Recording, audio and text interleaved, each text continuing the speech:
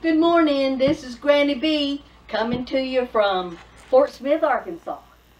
And someone in my comments had asked if I would show them how to do a spaghetti squash. So that's what I'm going to do today. I'm going to show you how to cut and prepare a spaghetti squash, and then once you get the puree or the strands of noodles out, then it's up to you to do whatever you want to with it. But I'm going to show you what I'm going to do with mine. It's just a suggestion, but so here we go. This is a spaghetti squash, and it's a nice one. I've got two of them. I've got a covered dish meal that I'm going to take a squash casserole to tonight. So we're going to go ahead and get this ready, and then I'll show you our finished product later. So the first thing we're going to do is wash it completely, because we're going to cut through it.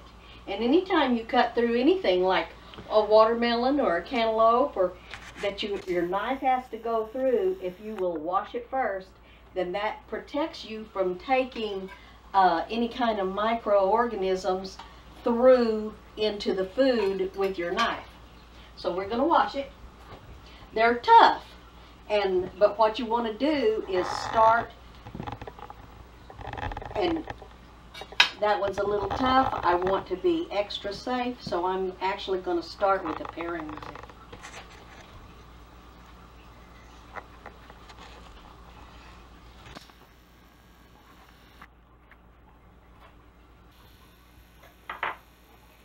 To be extra safe, I'm also going to start with the dishcloth.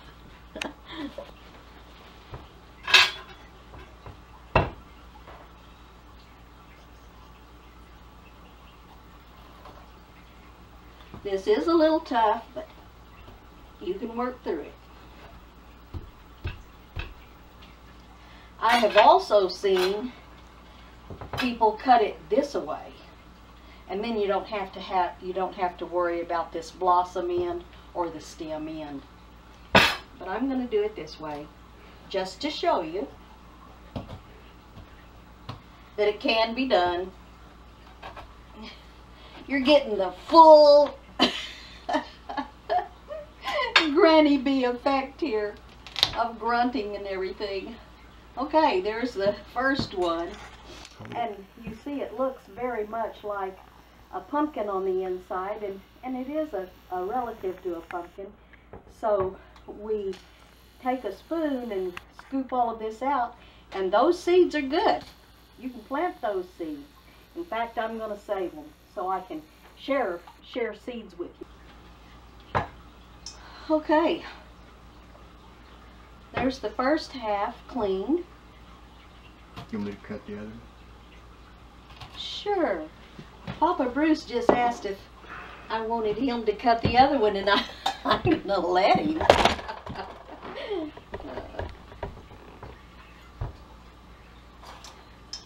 You be careful, honey.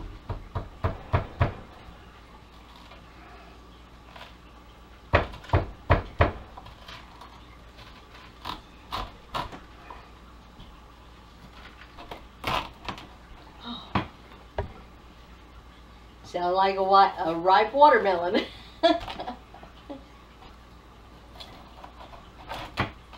Thank you, sweetheart. Okay. Well, so now you see that it does take a little bit of effort, but it's worth it because they're good, and they are extremely low fat. They're extremely low fat and high nutrition, and carb friendly. Okay. Some people, this is just a tip. Now, I don't like to do it like this, but some people will take it and pierce holes all in it and cook it whole, and then they don't have that struggle. But I don't like the thought of cooking any of the squash with those innards still in it. I want all the innards out first. Just my own personal preference.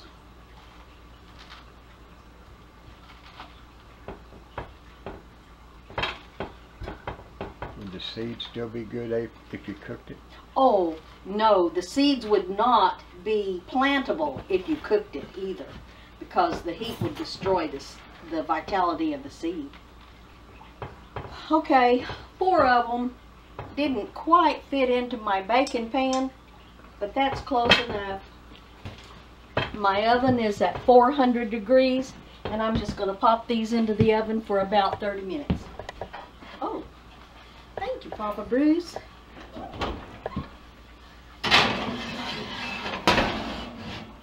Nice to have an extra hand in the kitchen, isn't it? Okay, I will see you in about 30 minutes. Okay, there's our innards and the pumpkin seeds. I mean the squash seeds. And I'm going to separate out all those squash seeds and save them. So if anybody wants spaghetti squash seeds, leave me a comment and an address below, and I'll send you a package of seeds out. You might even still have time to plant them, because this is July 31st. And if you got them right away, you might even be able to plant them and have a harvest before frost. Okay, we're back. It's been about 35 minutes. I've taken the squash out of the oven. You can test that it is done by poking a fork all the way through it, and you can see it's tender. So it's too hot to handle right now, but I'm going to let it cool for about 10 minutes, and then I'll start making a squash casserole for you. In the meantime, I have cleaned the seeds. I've got over a quarter of a cup, almost a third of a cup of seeds. So there's plenty of seeds, good ones. And then I pulled off all of the junk middle parts. But we'll give this to the ducks and the birds, and they'll love it. If they don't, we'll pick it up and put it in the compost pit. And then here's some nice, good, plump. You can tell those are going to be good seeds. So we'll keep. So you can tell these are going to be good seeds. So we'll get those on a paper towel and let them dry. And once they're dry, then I'll put them in envelopes. If anybody, again, I'm going to say, if anybody wants a spaghetti squash seed, leave me your name and address in the comments, or leave your name and address on my email address. You can find it on the About page, on the About column, and I will be glad to send you some seeds, because spaghetti squash just bears and bears and bears. Okay, we'll come back in about 10 minutes. Okay, it's been about 10 minutes. I've started fluffing this squash. When it's tender, you take your fork and just pull it out into strands like this. Once it's to this point, you can do anything you want to with this. You could use this flesh in any kind of casserole. You could put it in soup. You can use any pasta recipe you want with it. You could put marinara sauce on it, and it would kind of be like spaghetti, but nothing's gonna take the place of spaghetti. You could put Alfredo sauce on it, and again, it's gonna give you the flavor of the Alfredo sauce, but everybody knows it's not gonna be as good as Alfredo. But it's a good substitute. But anyway, you just take, you could also just put butter, salt, and pepper on it like that and eat it like mashed potatoes. And so there's lots of things that you can do with this. One of the things that's really good is to make sausage and peppers and tomatoes and use it like that. I've scraped these shells here, and I've got this much product. Okay, here I have put a pat of butter on here, and I've salted and peppered it. We're just going to set it aside for a minute. In the meantime, I've got my casserole dish washed, and I greased it with butter. And we're just going to put this in here. There's a country hash brown recipe that uses sour cream and frozen hash brown potatoes. You know, that recipe would work with this too.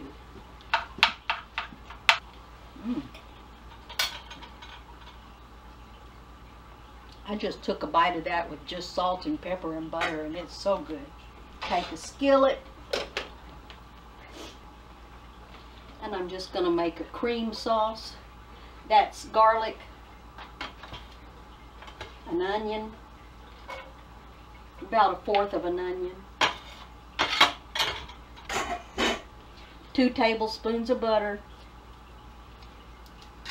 So what I'm doing here is I'm just sauteing some onions and garlic with this butter, just to get the onions a little translucent. And there were 2 tablespoons of butter, so I'm going to put 2 tablespoons of white flour. So what I'm doing here is just basically making a roux with gravy, with garlic and onions. It's got 2 tablespoons of butter, so I'm going to use 2 tablespoons of flour.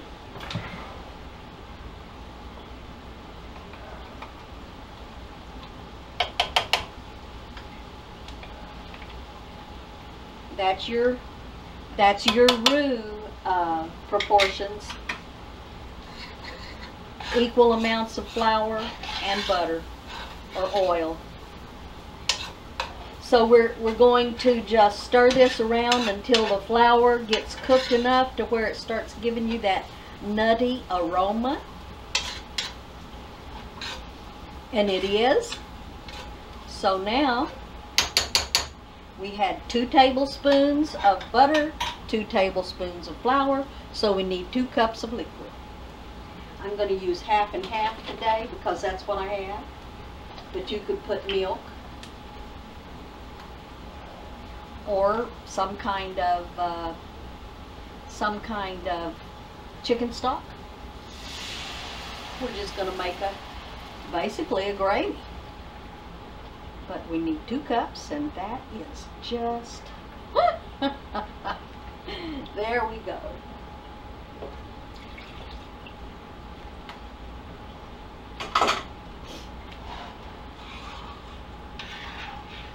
Cook it until it starts wanting to make bubbles, but not completely, because we're also going to put some cheese in it.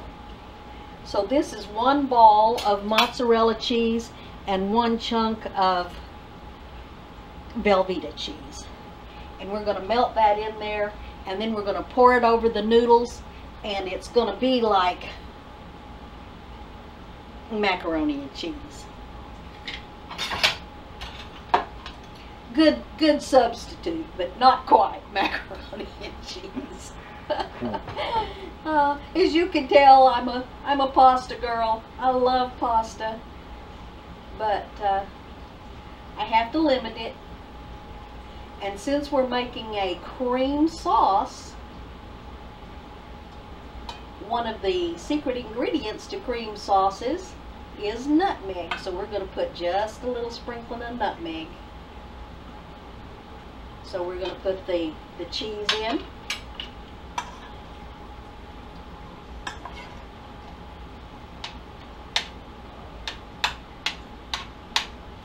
And then my own home blend of salt and pepper. So be pretty generous with it. Taste for seasoning. Big spoon to dish, little spoon to taste. Oh, that's good. Now, since I'm doing this to take as a covered dish offering, tonight.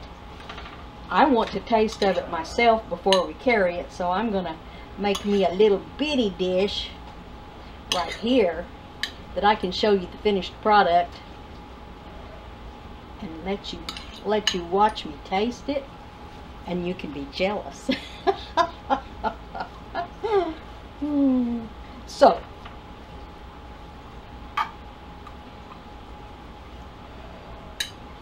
there we go.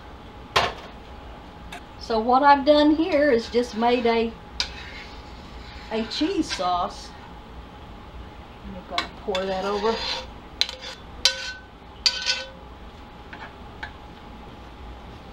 Now everything is cooked here already, but we're going to put it in the oven at 350 for about 20 minutes just to finish it off. There's my baby one, and into the oven it goes.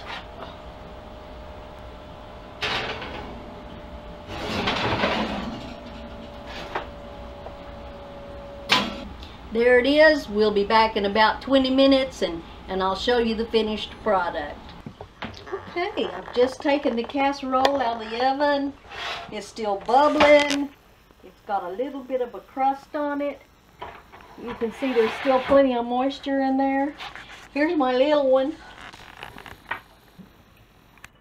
It looks like baked macaroni and cheese. Or almost potato casserole. I laugh every time I say potatoes or pasta because that's just one of my favorites. I am not trying to diminish from the deliciousness of this spaghetti squash, because it is very good. And I hope if you've never tried it that you will. Just use it any way you want to. Use any recipe you want to, but just replace the spaghetti squash with the potatoes or the noodles of pasta noodles. You can put it in soup.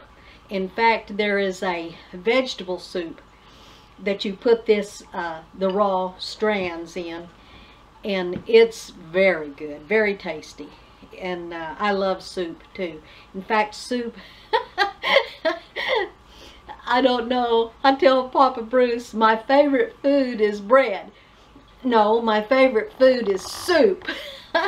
And of course pasta is right in there, and it goes all together, so it's all good. I'm going to take a bite of this now. Honey, you want a bite too? No, thank you. It's still too hot to taste, I'm sure. I'm full from a while ago. Mmm.